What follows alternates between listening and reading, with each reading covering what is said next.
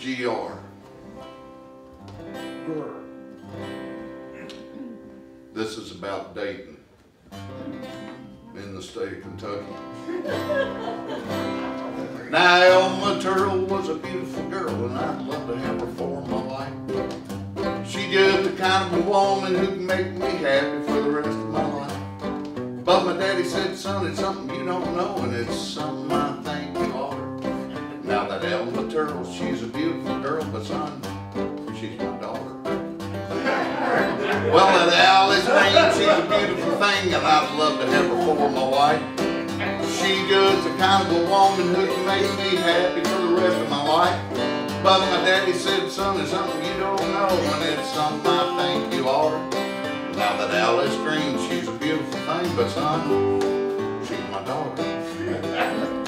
Well, I've been all over the whole darn county like a buck hunting for a doe.